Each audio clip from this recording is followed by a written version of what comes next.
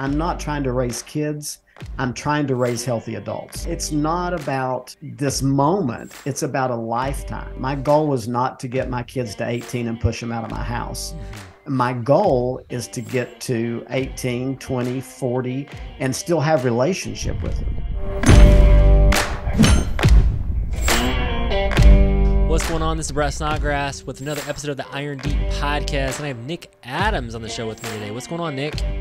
Hey, man. Going great. How about you? Yeah, man. Super excited to interview you on this podcast, and yeah, thanks for being on the show. And guys, we're gonna be talking about being a dad today, and it's funny how this topic has came up just more and more and more lately. I think for my own life, I'm a dad. A lot of our listeners are dads, and this is one of the just kind of things that men struggle with. Actually, at the end of the day, men struggle with just the father and being a dad. And I want to read just a little bit about Nick before I kind of just jump into this, Nick. But Nick, he's been a youth camp founder. He's a director. He's a pastor. He's been a business owner. He's been in the real estate world, commercial, residential landlord. He's written his first book about being the dad you wish you had, the 5 Big Stones for Effective Fatherhood.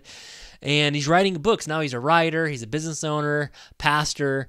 And now we're really just going to be talking about being a dad. And Nick, I'm going to tell you, I read your book, and I think my first question is right off the bat, because I know a lot of men struggle with being a dad, but here is something from your own childhood.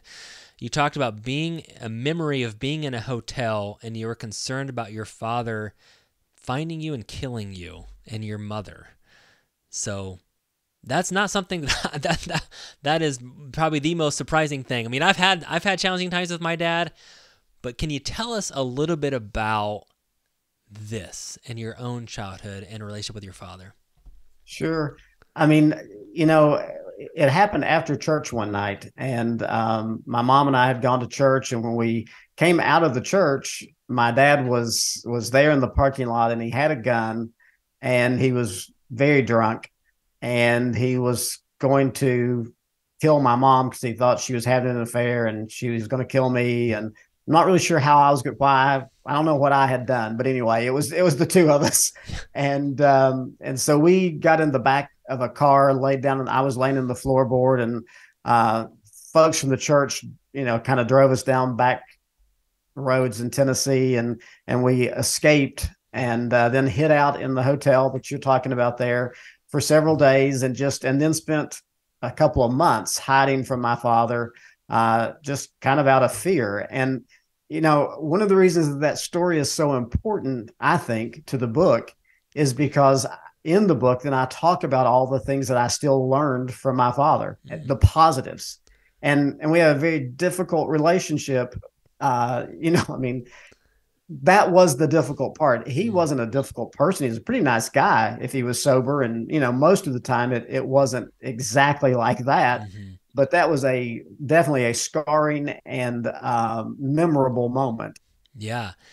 Yeah, definitely. And that just kind of like grips your attention. And the other thing that just kind of grips, again, just going back to your relationship with your own father, I was reading through, and I think between the ages of 11 and in your mid-40s, that you never stayed the night under one roof with your father until that particular point. So you talk about just some of the different positives of your relationship, but obviously some struggles. Can you go deeper into that, just your life from that pivotal moment, teenager into adulthood, never really being under the same roof with your father until another moment in life? But talk to us about that. Yeah. I mean, I think it's hard to know how much impact happens when you have that kind of break in a relationship. And like you said, from the time I was about 11 until I was in my 40s, my father and I never stayed the night under the same roof. I would go see him on weekends. I mean, after that first, trying to kill us, there were months that I didn't see him. And then that first reconnect was terrifying because I still wasn't sure what it was going to look like, if he was going to hurt me or try to use me to get to mom, or I just didn't know what any of that would actually look like. So there's a whole lot of fear in that. But then as we progressed through that relationship, we got to the point that I would go see him every week, every other week, and spend most of a Saturday with him and just hang out. We'd go fishing, and he was a farmer, and so I'd help him at the farm. And you know, I guess relatively normal interaction. Mm-hmm. But he had very little input into my life because I just saw him one day a week, maybe 2 times a month, maybe 3 times a month. And of course on holidays, but not a deep connection for sure. Mm-hmm. And that really continued kind of on that pace. As I got older, I really disconnected a little bit more because life just gets busy. You go to college, you've got friends, and you're dating, and just all the stuff you do. And suddenly, I might see dad once a month, Mm-hmm. maybe just for Father's Day, holidays, his birthday. Just really, that started backing off some. But after I got married and had grandkids, um, suddenly his interest changed, and because he never really came to my home until I had kids. Mm-hmm. And then he started showing up, and he'd bring the kids gifts, and he'd want to hang out with the girls and play with them. And that was really the beginning of a deeper reconnect, is when I began to have children myself. And then really just gradually over time, we were able to reconnect and to by the time that he was diagnosed with lung cancer, he came to live with my family and I, and that's the first time that he was back. We were back under the same roof, and then he lived with us for about 3 months until he eventually passed away. Wow. Well, can you talk about? And I know you take him in. He's going through this very difficult time. Obviously, at the end of his life. And you talk about this deeper reconnect. What were some of the things and maybe the feelings that you had with your dad? I mean, did you go through anger, like even when he was like wanting to spend time with your grandkids? Why didn't you want to spend time with me?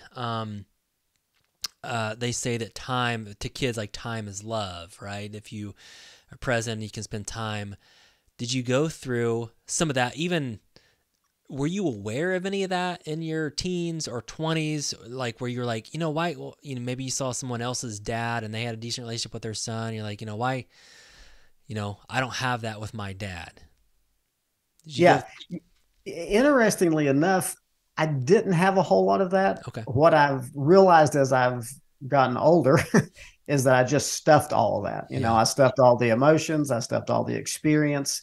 And so I had a very difficult set of teen years, very rebellious, lots of acting out, and just not a smooth sailing, that's for sure. And then in my 20s, I really had a life-changing encounter with Jesus that made a difference for me going into the 20s. But then in my late 20s, this was a real moment for me. I was living in Nashville at the time, and I was dealing with some depression and anger and just a lot of stuff, and trying to kind of figure it out. And I was out one night walking my dog and just talking to God, and I'm just like, what in the world? Do something, like, help me. Mm-hmm. And in that moment, I began to realize part of what was missing was I lost my whole childhood. Like I didn't have a childhood. And even as a young child, mom and dad had issues. And when dad was in the home, he wasn't really present. He would be there, but he wasn't actually present.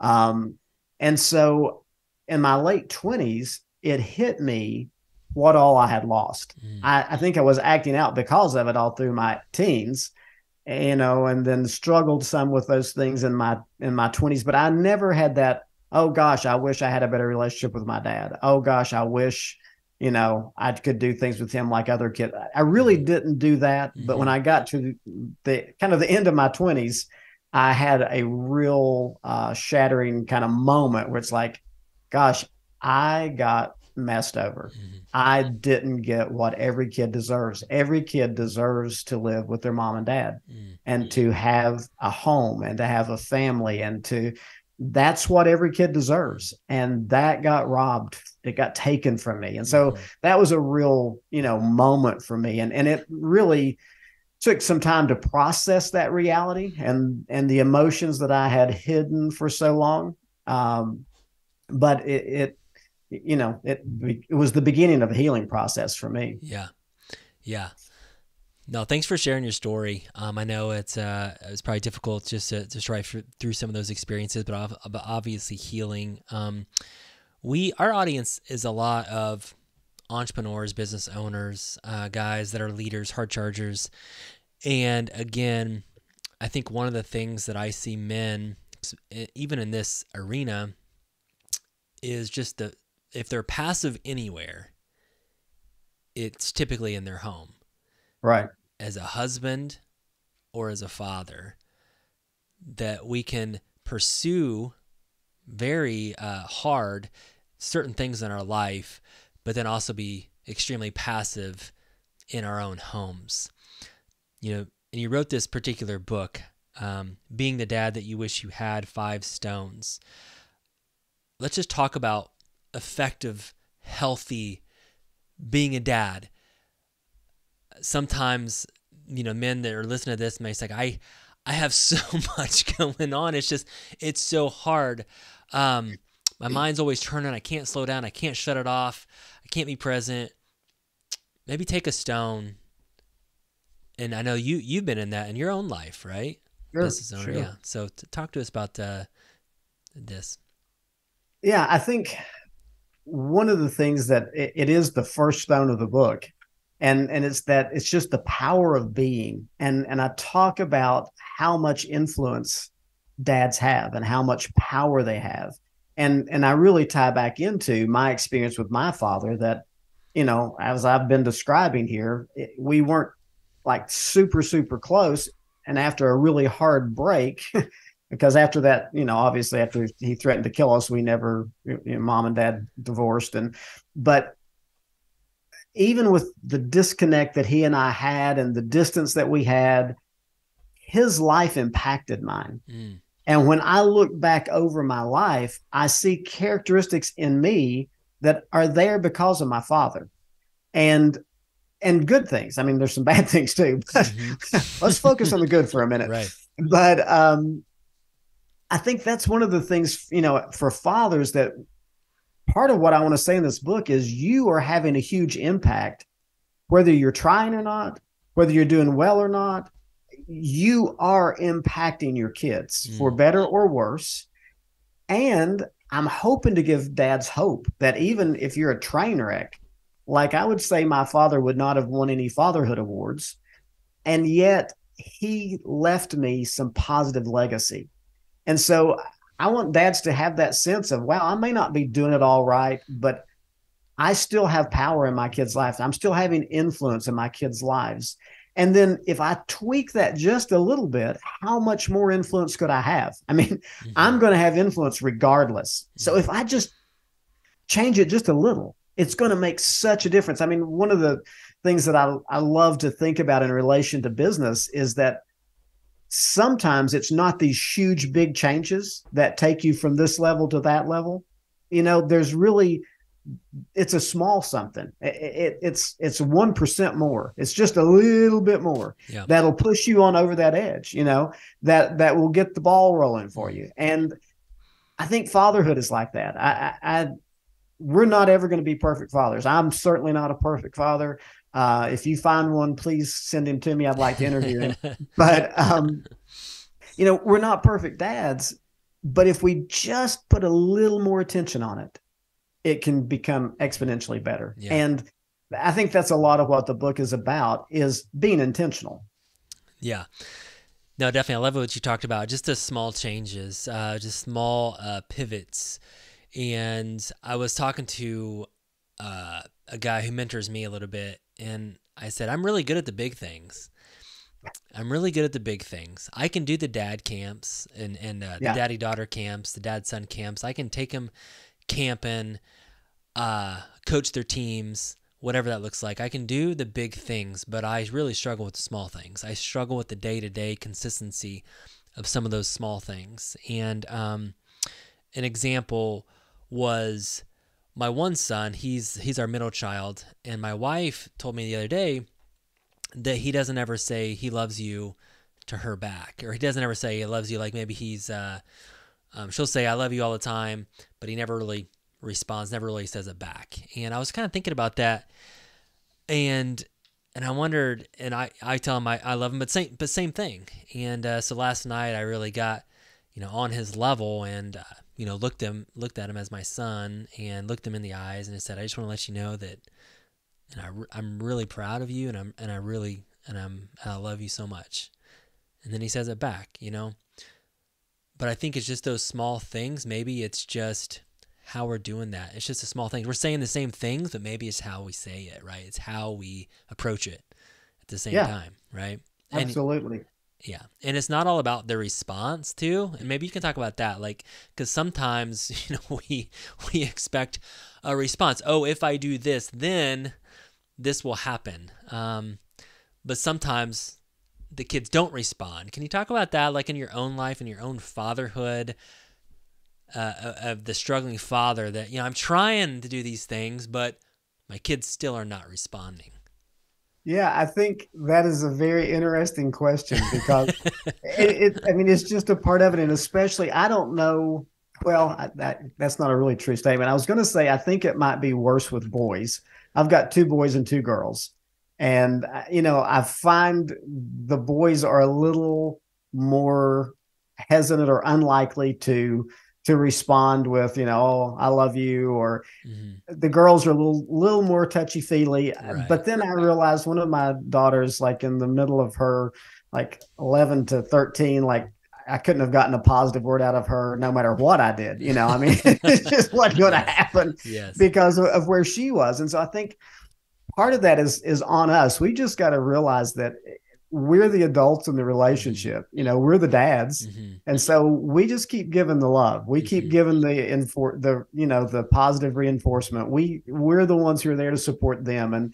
And at the end of the day, that really is the bottom line. My kids don't really owe me anything. Mm-hmm. I am responsible to rear them in a effective, godly manner so that they can be the people that God wants them to be. Mm-hmm. And they don't really owe me anything for that, Yep. And so I think the more we can kind of come to that this is my job. I'm the dad. And so I'm the one who's going to be giving. And if I get something back, man, that's great, Yep.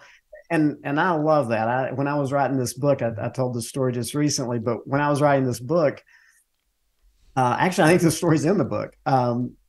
In the middle of a night of writing, my son comes, and I was sitting in a kind of an oversized chair in the living room, and he was playing a game on his tablet or Mm-hmm. something, and so he came and just sat in this chair with me, which there wasn't room for both of us. You know what I mean? Like it didn't work, Mm-hmm. and I had to scoot way over, and my laptop's kind of hanging off my lap, and I'm trying to work, and I've got notes, and but he just wanted to be close, Yeah. and he didn't really even say anything. He just came and joined me in my Mm-hmm. space, Yeah. and man, what a great feeling that was. Yeah. No, I love that. I love that.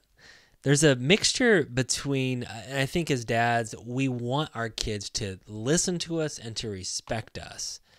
And it's funny, again, business owner, entrepreneur, I think this is why men gravitate towards their work, especially guys that I struggle that I mentor, is because they get respected. Like, and if they Absolutely, don't get respected, you're out. they're gone.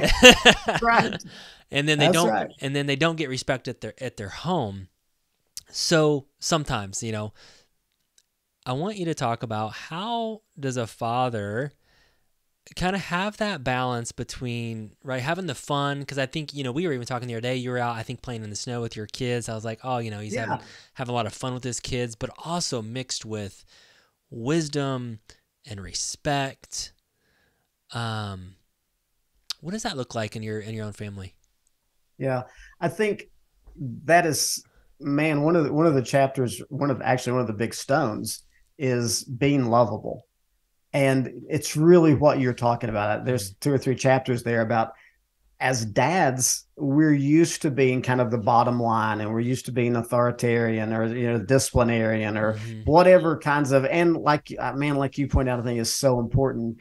If you are the leader of an organization, you just get used to people doing what you ask them to do. Right. True. And if they don't, there's just a problem. Consequence. Yeah. This is not going to work well.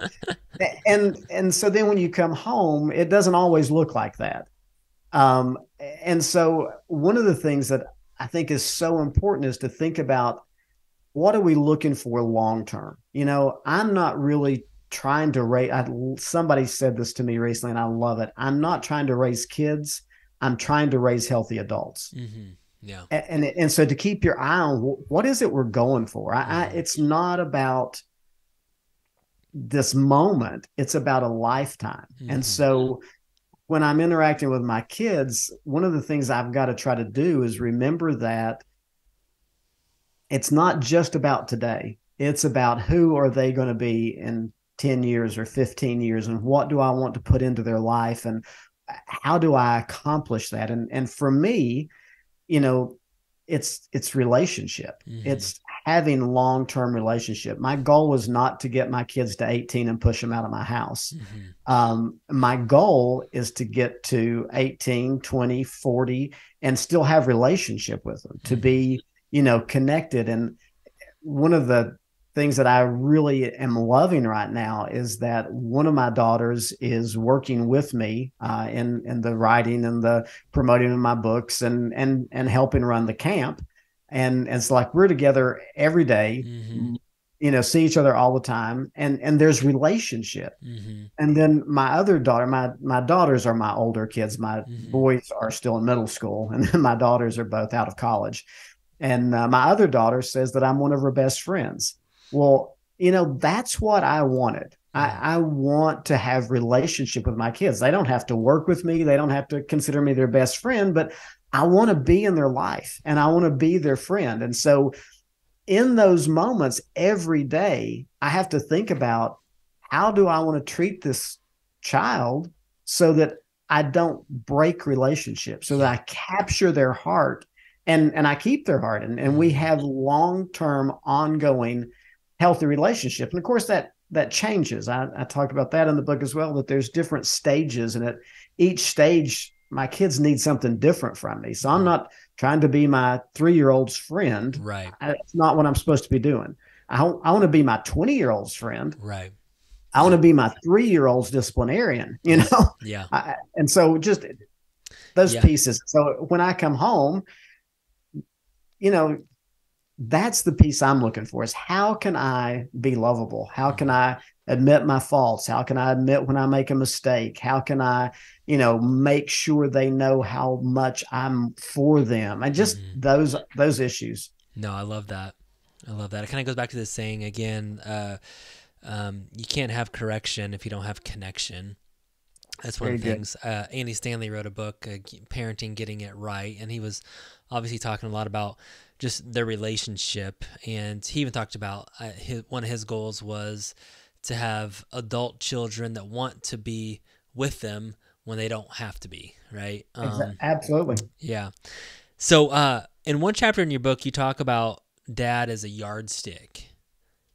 And you mentioned this concept of the father being a yardstick for their children. Can you talk about this? Like, what does this exactly mean? Um, Well, I think our kids are always looking to us to see who to be and how to be. And mhm, it's back to that reference I made about my dad and the positives that I've learned from him, that just being with him, he was a very generous man. My father was probably rarely moved above, kind of a baseline poverty level salary. mhm, Never really had a lot of money. He was a mechanic or a machinist at a bowling alley. mhm, And I mean, just minimum wage, maybe slightly above, for the majority of his life. mhm, And yet I watched him give in kind of extraordinary ways. I can remember being in the bowling alley with him, and they were taking up a collection for somebody who had I don't even really know what had happened, a death or a sickness, or anyway, they were taking up a collection for somebody that was a regular at the bowling alley. And he pulled out and I would lie if I told you I know what this is. Memory's terrible anyway. It's not very trustworthy, but in my mind, looking back on it, it was probably $100 bill because it was huge, and it like I can remember gasping inside and thinking, "Wow!" Like, wow. Wow. And I knew then that he didn't have any money. You know what I'm saying? I mean, Right. like, this were my teen years, and so I mean, I knew that he was living kind of just very much on the bottom, but he was generous. And that is something that I try to model in my life, that I try to take care of people around me. I try to give to folks who need, I try to be generous with, all kinds of different ways. And so that's come from my father. So he was a yardstick for me, something that I've kind of measured myself against. And then, take that a step further is that we're helping our family and especially our children to establish values, what's important to them. And, again,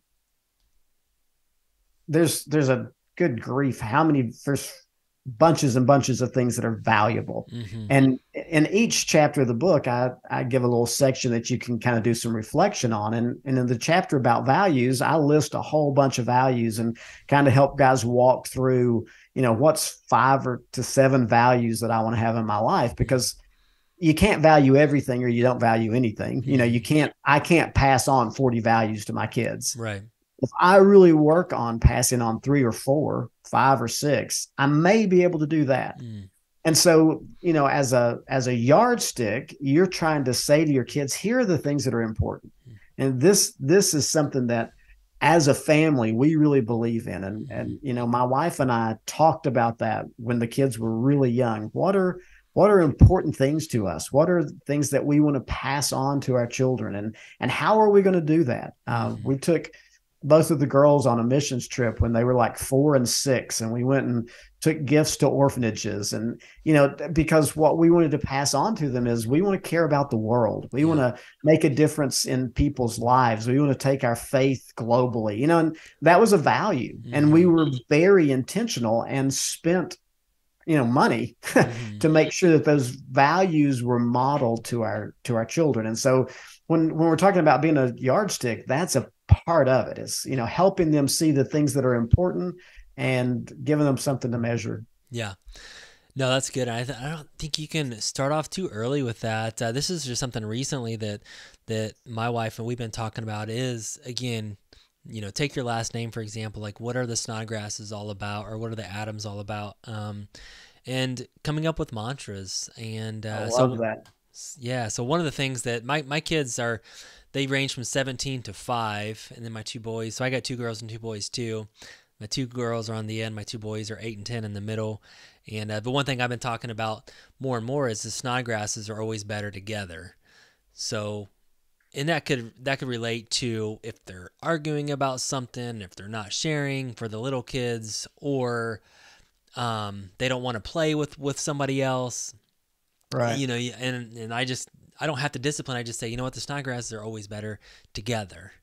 So that's awesome. So just things like that. I would just encourage you, listener out there. I think what Nick's talking about too is just like, what is your family all about? What do you want to pass on? It doesn't have to be 40 things, but just, is there a couple at the end of the day? So that's fun. You talk in your book about just this reflection pool, and you refer to the dad as this reflection. Can you talk about that a little bit? And I think you obviously identity is a piece of that possibly, but talk to us about like the dad is this reflection pool of the children. I think in our culture, we're always being told who we are, and we're getting all this feedback about what it means to be all kinds of things, a guy or an athlete, or it doesn't, whatever you want to say. There's always this reflection that's coming back to us from the culture around us. And so the point of that chapter is to say, as dads, we have so much power and so much influence. And so if we'll take that and be a healthy reflection pool back to our children so that we can tell them what they we can let them see what they really look like. We can let them see what the real value is. And one of the easiest examples of that is my oldest son. Is like he is a really intuitive, sensitive, social animal. Like he's really good. And my youngest son has some disabilities, some learning disabilities, and and my older son is always, kind of looking out for him and trying to help him navigate life and really help us. I mean, I remember so distinctly. I had the two boys. I was taking them on a trip, just dad and the boys, and my younger son, if everything isn't very regulated and consistent, he really struggles. And so he was kind of melting down, and I was hungry and he was hungry, and it was just bad. And so I'm like, if you got to stop talking, you got to be quiet, like you just got to quit. And I was getting more and more ramped up and just on the verge of, being an extremely unhealthy father. Right. And my son, who's like, I mean, he might have been 6 or 7, says to my younger son, "Hey, what's your favorite color?" And so instead of like this thing I'm doing of back and forth with him, he just distracts him, which was the absolute, like, that's what a psychologist would have told you to do. I mean, it was just brilliant. I'm like, I have a master's and couldn't figure that out. And my 7-year-old's like, oh, let's do this, but he's just very intuitive. He's very people oriented, and he's sensitive. Well, that being a 13-year-old boy and being sensitive isn't necessarily your leading trait. It's not the one it's not the one you come out with first. I'm a sensitive guy. Right. So one of the things I try to do is just to reflect back to him how positive that is, and how, the fact that you're sensitive, you're going to have healthy relationships, and you're going to be able to be a great husband, and you're going to be able to have deep relationships with your friends. And because you're able to own your emotions and to really just to be a very real human. And that is awesome. And so I try to reflect the positive of that back to him, so that when his friends are like, "Oh, wow, you're being sensitive," or or whatever negative thing comes out there, that he's got a little bit of reinforcement to go, okay, I mean, maybe I was being too sensitive in that moment, but sensitivity isn't a bad thing, And so with some perspective of years, hopefully as dads, we've lived long enough, we've seen enough in life that we have a little more perspective than our 13-year-old son, and we can just give him that perspective, of here's what I see when you do that or say that. I want you to know what I'm seeing. And recently he told me this. He said, "Dad, I've got something I need to tell you." And I'm like, and I could just tell the way he said it. It's like, this is going to be, I'm like, oh gosh. I'm like, okay. Like I've needed to tell you for about 6 weeks. And I'm like, okay. And then he launches into the story. But what I was able to say to him is, because you're able to be honest, man, like that just makes me trust you all the more, because and so I'm just reflecting back to him the good things in his life and what they do for other people. No, I love that. I love that. So such a great book. And we touched on a couple of the stones here, and it's just, again, I would encourage fathers, dads to dig in, being the dad that you wish you had. And as we wrap up the show here, Nick, I want you to, sometimes I think for me, so I got different elements. My daughter's getting ready to turn 17. So now it's starting to become pretty real. We're like, oh, wow, when did that come about? I only have 1 year left. What do I want this year to look like with her, for example?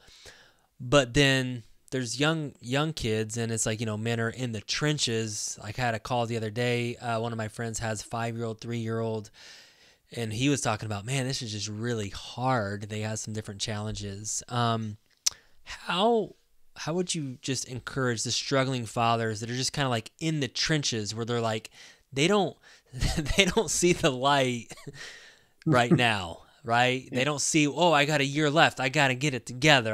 They're like, wow, how long is this going to be chaotic in my home? and I Yeah. just want that peace. Can you speak to them as a dad, as a leader? Speak to the struggling dads just in the trenches right now.